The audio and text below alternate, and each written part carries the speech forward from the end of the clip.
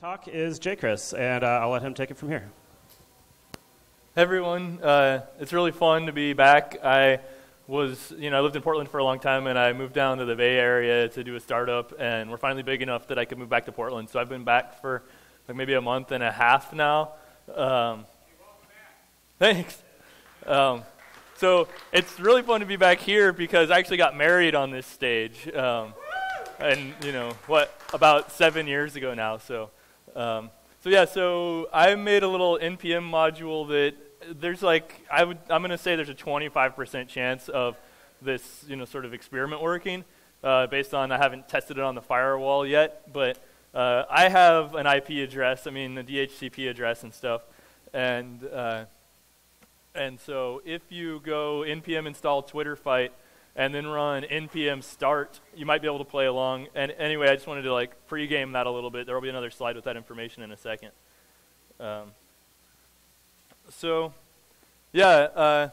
I work for Couchbase. We're a NoSQL JSON document database, and I want to do a quick pitch about my day job because my day job doesn't involve Node.js. I got to write. I love speaking at Node conferences because it gives me an excuse to write some Node, because it's really the language that I enjoy writing.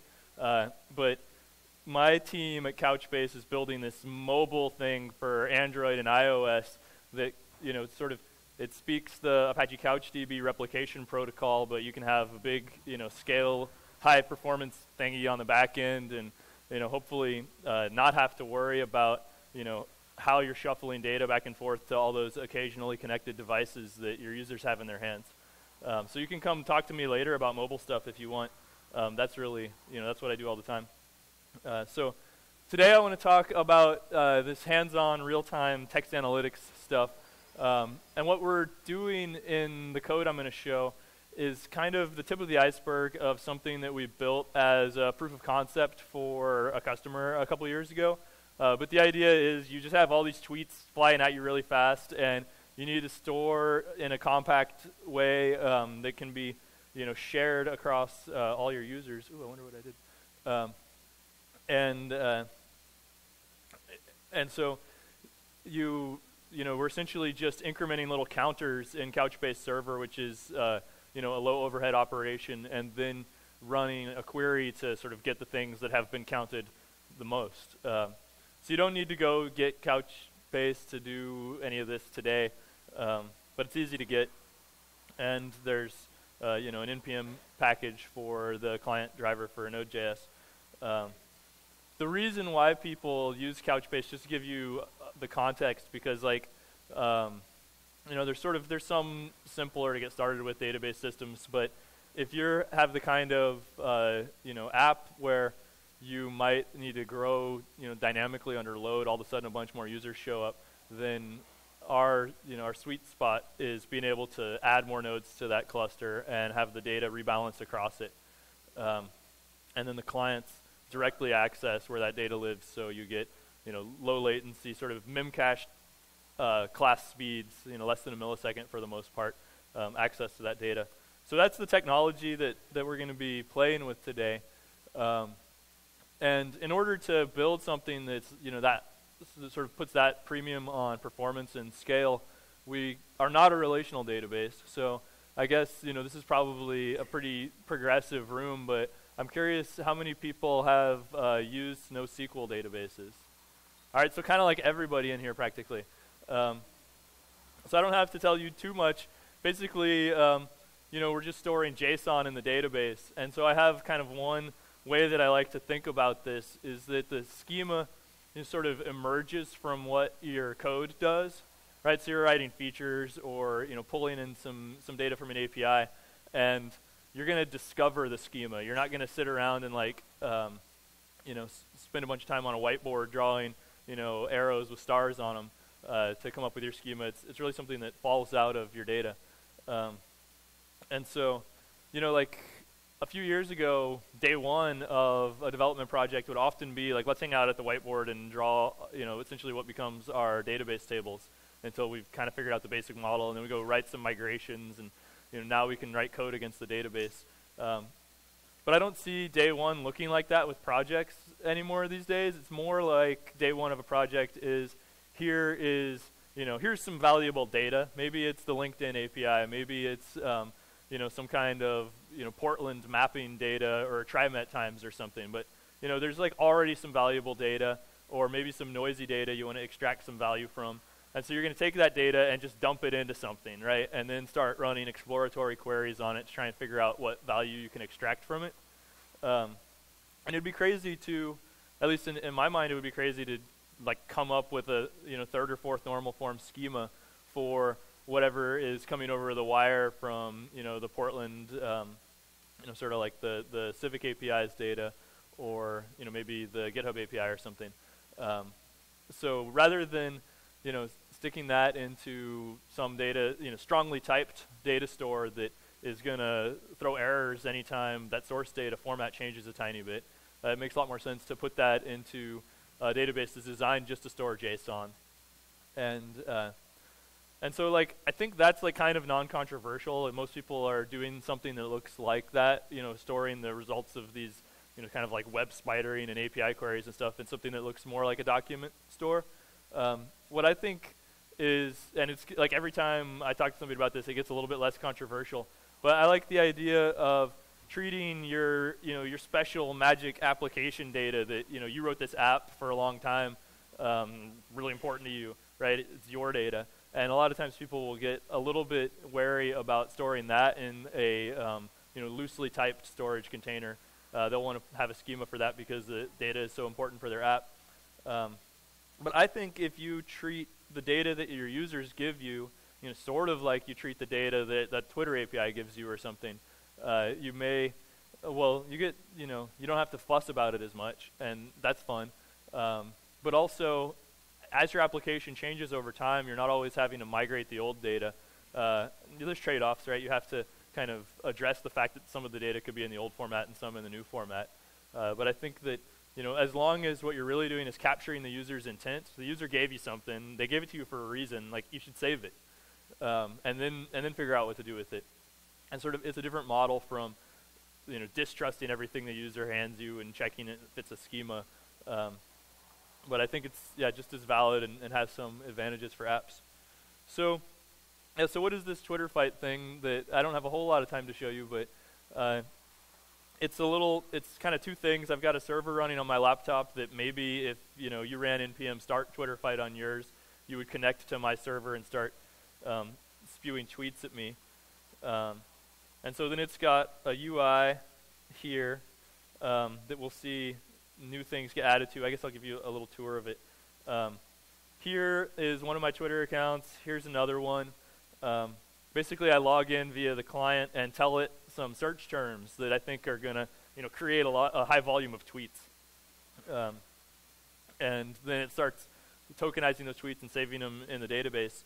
And then this is the query that shows how many unique tokens each of these Twitter accounts got, and sort of ranks them. The text size is based on how many times those words showed up in the result set.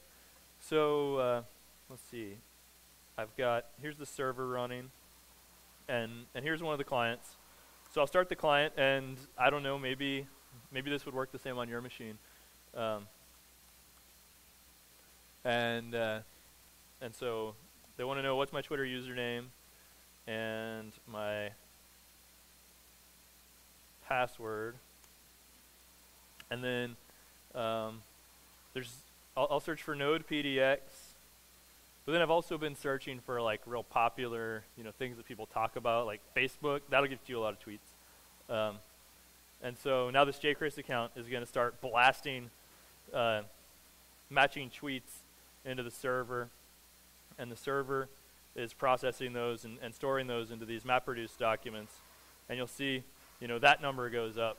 So if anyone's trying to run it from your laptop, are you running into an error that says can't connect to mineral.local? Yeah, that's too bad. That's just how the Wi-Fi is configured, I guess. So in the future, I'm going to have to run this in the cloud. The cloud is where you control the DNS, I guess. All right, so So let's take a tour of this. I mean, I guess to make it a little bit more interesting, I can, I'll log in again with that other account, and we'll search for Twitter and PHP and Java. So now we can really have a contest between Facebook and Node PDX. Okay, so now we're getting a bunch of tweets off that stream, and we'll start to see, both of these accounts are now incrementing over time. So yeah, what I really wanted to do was give a tour of this application. Like, it's not gonna, it's not anything like what Substack showed earlier, but it's just sort of some basic, Node.js that gets the job done. So I'm using prompt and request, and that's kind of it for anything that's really heavyweight. I wrote a module called Twitter Stream, and we'll go take a look at that in a second. But start from the bottom. We're going to prompt for the setup, and then once we have that prompted data, we're going to call basically the body, the main function with that prompted data. So what's your username? What's your password? And pick your search terms. So now we're going to Twitter Stream search. And this is an example of, the Node.js small modules, loosely joined thing, because it's just a little module that calls request, after building a URL. And the important thing about this module is that you shouldn't use it. You should use Node Twitter Stream instead, because it has the exact same API, but I didn't discover it until after I wrote this. So, yeah. I hope you guys see that. I guess it's not real important. So yeah, all this does is connect using request, and then on the data event, we try to parse the JSON. I could probably be like a little smarter about, I think every once in a while we're just swallowing errors where we got like half a buffer or something, instead of actually concatenating, these bytes together until they're JSON. But Twitter does a pretty good job.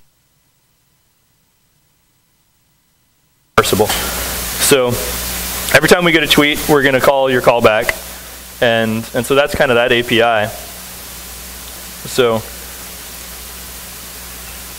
now here's what happens every time we get a tweet. The very first time we register our user, I won't go into the details of that, right? But we just kind of stick their username. Hey, somebody found my computer. Good job. Oh wow, what is that? Nice. Yeah, my math is getting interesting here. So we'll see if we can spot that bug as we're digging in. So now we're going to handle this tweet, and let's go find that code. We log it, to my console here, which you guys don't get to see, and then we just post it over to the server. Actually, wait, we log it to your console. If you're running this, you can see it. And so then we just post it over to my laptop here, where the real magic happens. And that's kind of it, right? So that's all this client does, is just a little command line interface that, looks like this when you're running it. So you can see, those are all the tweets pouring through. So we'll go back to the server now, which is its own little npm module here. And I guess the best way to start is from index.html. So all we're doing is querying this URL. It doesn't really sort of matter what it's called, because there's only one API endpoint on the whole server. And we're asking for JSON, and when we get the JSON, we are going to iterate over each user and paint them using the mustache templating language. So the template looks like this. And what you'll learn from reading this code is that we've got an array of words that corresponds to each user, and the font size for each word is coming in over this this JSON AJAX request. So how did we make this array of users, each with a list of words with font size that we're using to render this list that seems to be generating a bunch of duplicates I wasn't expecting? Oh good, more stuff is showing up. Yeah, that's kind of more like what it should look like.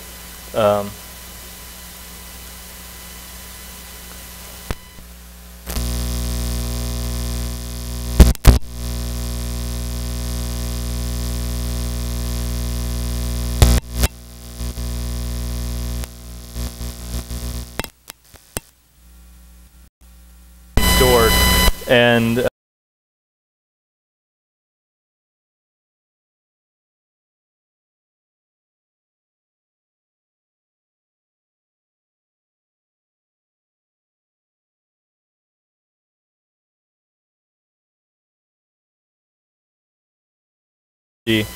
like Scott has seen the word Congress 14 times, and the word diplomats 11 times, and so we're using a query against that on the back end here in the server to and kind of mixed with some other queries to render that list. So let's see if I can come in through this web server through the front end. So we're serving up some static assets. I just used node static, like it seems to work. There's about 10 or there's probably a dozen modules that are fine for serving up static files. I don't know why I did it this way for these unique array things. I think it's just because I was able to copy and paste it off of Stack Overflow.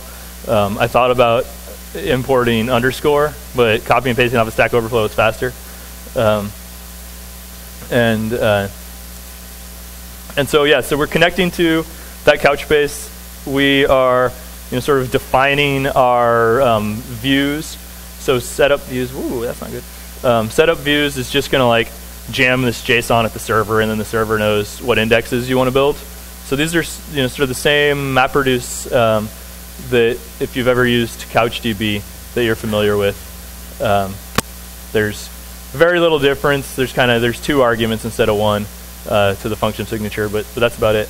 So yeah, so once we're all set up, we create an HTTP server listening on port 8080, and we wait for input from the users, which we just saw like tweets getting posted at from those scripts. And then, or we render the leaderboard so that we can draw this HTML. And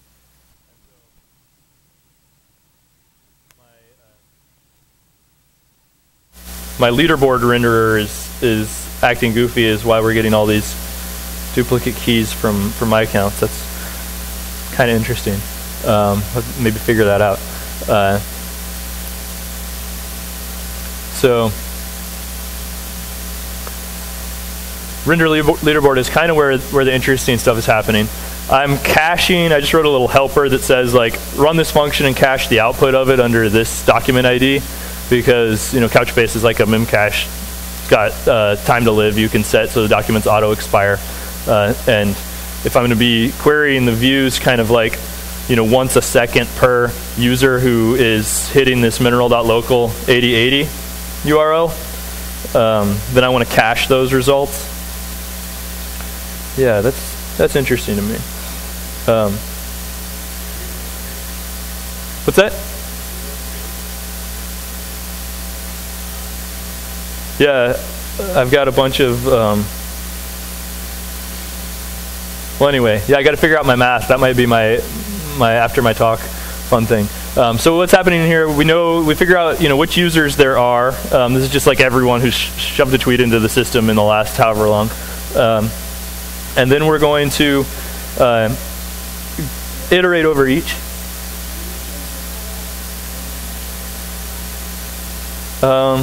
Yeah, I guess I wish I knew how to do that.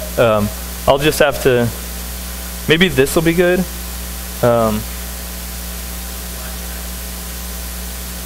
Is that better? Cool. So we're going to iterate over all these users and run a view query. Actually, stitch together the results of two view queries. So here we are. We're officially in callback hell, and we're going to merge these two. This one is finding the top 20 most popular words for a given user, and then this one is finding how many total tokens that user has ever seen. So that's this number here. And then we're going to merge all those together. And I tried to do something. I was hacking on it to add an interesting feature. Like right here is where we calculate how big the font size is in the HTML as we render it. So it's just kind of like taking how many times the user has seen that word and multiplying it, or rather taking the log and multiplying it by 10, and that sort of just looks good on the screen. Now, I tried to do something, and this was kind of cool. If you, and now I almost wish I had an illustration for it, but okay, so we're looking at Scott's words here, and what we see is, like he's seeing the word president the most now, but what would be kind of even more interesting is if we knew, which words really stood out for him as a user. So what I did, I have like another version of software similar to this running somewhere where I build this map for global, just like for all the words. And I learned that like and is a really popular word. Everyone says and all the time. People also tend to say HTTP a lot on Twitter. And so rather than like having, on this it's really primitive, I'm just ignoring any words, 4 characters and shorter, just ignoring them.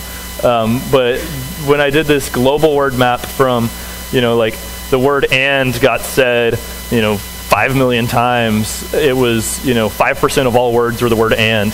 And then I take that 5% and then I do the same math but for you, and I'm like, oh, well, you said the word and only 2% of the total, or even more interesting would be like, oh, he says and a lot, like 50% of the words he says are and so then you can do the math, the difference between those two, and really like get a word cloud at a glance of a person and see kind of like what words are special for them.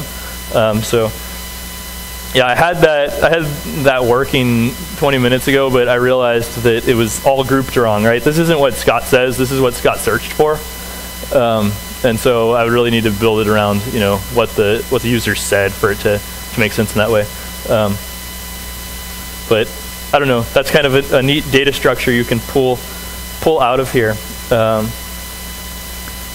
So yeah, I hope that this is like nothing seems too magical about it, but that maybe it inspired you to play around with, I don't know, maybe the building command line clients with the prompt library, and playing around with this incremental MapReduce to sort of see these results as they're having these indexes built as the work is going. Yeah, and if you find me later, I'll figure out why. It's probably I'm just like have a variable that I'm not resetting somewhere in a loop. Figure out why these are happening. So let's see if there's anything else I wanted to cover. I think that's it. I'm the only guy from Couchbase working in Portland. I would love for that to change. So over time, hopefully, we'll be able to grow the team here. So thank you.